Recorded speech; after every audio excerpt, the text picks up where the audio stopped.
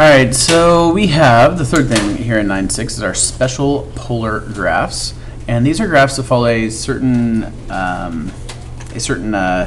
pattern of equations, and you are going to have to know them.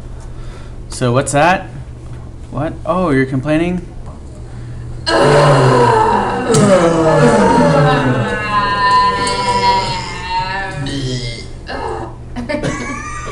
Alright, so I know how you feel. Understandable.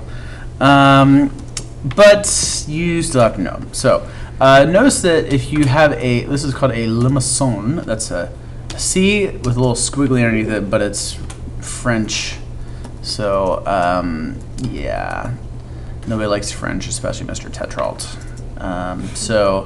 But we're still going to learn it here in pre-calc anyway. If you have r equals a plus or minus b cosine theta, and you could also have r equals a plus or minus b sine of theta, then you have these four different shapes. You have either a limaçon with an inner loop. You have what's called a cardioid, and that's where your loop comes to a point at your origin. You could have a dimpled limaçon, which means you have a kind of looks like a bean here or whatever. There's a little dimple, a little indent right here. And then you can also have a convex limaçon, which looks close to a circle, but it's not quite. Now notice these are orientated on your horizontal axis, which means that would be an equation with using your cosine. If you're using a sine, then you're going to be using, you're going to have the same graph, but it's just going to be oriented on the vertical axis somewhere. So these are four shapes you need to know here. A couple more shapes you might want to know are your rose curves. So whenever you have a rose curve, you have these types of equations. R equals a cosine n theta. R equals a cosine n theta here. You also have r equals a sine of n theta and r equals a of sine n theta. Now notice these are both sines here, and these are both cosines, but when you have them, if they're a cosine, that means that they have a petal on your horizontal axis. If it is a sine, then it has one of your petals on your vertical axis. It does depend also with the number of petals you have. And so here you have 3, here you have 4, here you have 5, here you have 2. And if you can look at, maybe find a few interesting tidbits about your rose curves. All right, the last thing you're going to have are called circles and lemniscates. Circles are when you have just an a cosine theta or just an a sine of theta. Notice once again, if you have a cosine, your circle is on your positive x-axis. Now if your theta was over here, then you'd have a circle on your negative x-axis. Here your sine is on your positive x-axis, so your circle's on your positive y-axis if you have a sine. Lemniscates, we won't really deal a whole lot of these, but they kind of look like infinity signs. And if you have r squared equals a squared sine of 2 theta, you get this pretty little shape where a is the distance from the origin out to the end of one of your loops. And if you have a sine, then it basically goes along this pretty little line of y equals x. And then if you have a cosine, then it actually has an orientation on your x-axis. So those are your different shapes, which you are going to have to make sure that you memorize.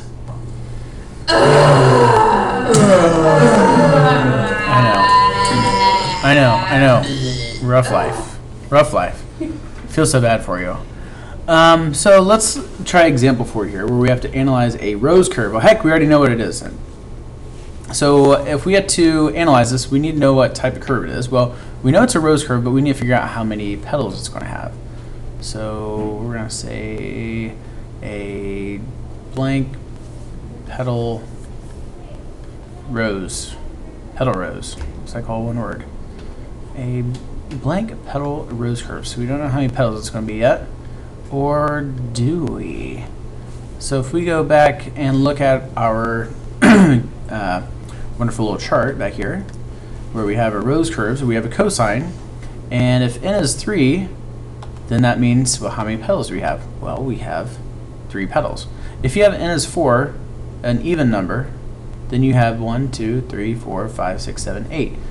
8 petals. So if n is odd, that means that you are going to have that many n petals when n is odd. And then when n is even, you have 2 times that number. So if you have an even number, multiply it by 2, that's how many petals you have. If you have an odd number, that's how many petals you're going to have here. So if we go back over here, and n is right in front of your theta. So if we go back over to our example, you have a 3 in front of your theta, so this is a 3 petal rose. So symmetry, it's on your cosine, so this would have an orientation on the positive x-axis. And then your zeros, we're going to figure out what those are here in a little bit. And we're going to find those by actually doing our chart. So let's make an r theta chart for our first and our second. So we're going to have 0, pi over 6, pi over 4, pi over 3, then we're going to have pi over 2, and then we're going to have, let's see what we get next, 2 pi over 3, 3 pi over 4, and a 5 pi over 6. So there's your first and second quadrant, and then if we do our third and our fourth, we're going to have pi, 7 pi over 6, 5 pi over 4, finally got that right for once, 4 pi over 3, then we're going to have your fourth quadrant, which is 3 pi over 2, a 5 pi over 3, 7 pi over 4, and 11 pi over 6. So you have to plug all of these values in, and it's going to be glorious. So if we plug in a 0 for theta, and 0 for theta excuse me, means we're going to have 3 times 0 is 0, so cosine of 0. Cosine of 0 is 1. 1 times 3 is 3. So this should make sense. If we go in the direction of 0, we go out here a distance of 3. So I'm going to go by halves for each of these. So let's go half, 1, 1 and a half, 2, 2 and a half, 3, 3 and a half, 4. So we're going to go out here to 3. Put a dot. So there's 1, 0. And then we're going to have a pi over 6. So if you take 3 times pi over 6, that's actually a pi over 2. So pi over cosine of pi over 2 is 0. 0 times 3 is 0. So you come back to, in the direction of pi over 6, you go a distance of 0. Pi over 4, 3 times pi over 4 is a 3 pi over 4. Cosine of that, of 3 pi over 4, is going to give you a negative radical 2 over 2. So if we take 3 times a negative radical 2 over 2, that's going to give us a negative 2.1. So if we go in the direction of pi over 4, which would be 45 degrees, we actually need to go negative 2.1. So we actually have to go the opposite direction. So we're going to go half, 1, 1 and a half, 2.1, right about there. So far, your graph is looking something like this. So you plug a pi over 3 in. 3 times pi over 3 is just a pi. So we're going to have the cosine of pi is negative 1, and we're going to have a 3. Sorry, negative 3. So 3 times negative 1 is negative 3, so you go in the direction of pi over 3. Pi over 3 is 60 degrees, but we need to go a negative 3 in that direction. So that's going to be, there's negative 2, negative 2 and a half. Here's negative 3. So we get to that point. Then we go to pi over 2. 3 times pi over 2 is 3 pi over 2. Cosine of 3 pi over 2 is a 0. 0 times 3 is 0. So in the direction of pi over 2, we're going to go 0. So we got another dot back here. Plug a 2 pi over 3 in there. 2 pi over 3 times 3 gives you a 2 pi. Cosine of 2 pi is 1. 1 times 3 is a 3. So you go in the direction of 2 pi over 3, which is 120 degrees. You go distance of 3. So we go half, 1, 1 and a half, 2, 2 and a half, 3. Dot. Plug in 3 pi over 4. That's a 9 pi over 4, which is the same as a pi over 4.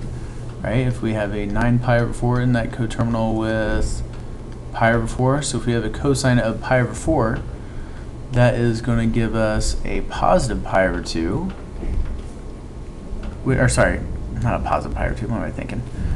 Let me change this. A positive radical 2 over 2 times 3 gives us a positive 2.1. So in the direction of 3 pi over 4, you go 2.1. So we're going to go half, 1, 1/2, 2.1. So there's that. Plug in a 5 pi over 6, that gives us a 5 pi over 3. So the cosine of 5 pi over 3, 5 pi over 3 is actually down here. That gives us a cosine of 5 pi over 3 is a 1/2. So 3 times a half is going to give you a 3 halves, or a 1.5. So in the direction of 5 pi over 6, you go 1/2, 1, or a half, 1, 1/2. There we go. Now we got to do our other quadrants. So plug in a pi. 3 pi is the same as pi. Cosine of pi is -1 times 3 is -3. So if we go in the direction of pi, oh wait, we actually have to go the other way. Over to here. So there's a dot. Plug in a 7 pi over 6. That's a 21 pi over 6. Same thing as a 7 pi over 2. And 7 pi over 2. That's the same thing as a 3.5 pi.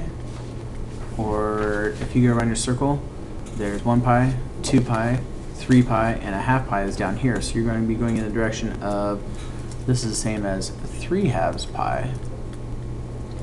So if you plug a 3 halves pi in for find the cosine of 3 halves pi, that is a 0 times 3 is 0. So we have another dot back here in the origin. Multiply 5 pi over 4, so you get 15 pi over 4. And you have to remember a lot of coterminal values here. So that goes in there almost 4 times, but that is a 3 3/4 pi. So if we go 1 pi, 2 pi, 3 pi, and 3/4 pi, that's down here at really a 7 pi over 4. And you can get that actually by taking just 15 pi over 4 minus a 2 pi, which is 8 pi over 4. So 7 pi over 4, cosine of that is a positive radical 2 over 2. Man, lots of thinking. Glad I know my circle here. Radical 2 over 2, plug that in. You get, multiplied by 3, you're going to get a 2.1. So 5 pi over 4, you go in that direction. You get 2.1, which is right here. 4 pi over 3, we already have that. So 4 pi over 3 times 3 is a 4 pi. Cosine of 4 pi is a 1. So you get a 3 here. So 4 pi over 3, direction of 4 pi over 3, that is down here at 240. You go a distance of 3, so we're good there. Plug in 3 pi over 2, you're going to end up, and actually just to save you a little bit of time, you're going to end up and get some symmetry going on here. And we're going to get a 3-petaled rose. So if we plug a 3 pi over 2, that's a 9 pi over 2, which is the same as a, what, pi over 2? That looks good. Because it's a 4.5 pi. So at half pi, you have cosine of half pi is a 0. So 0 times 3, back to the origin.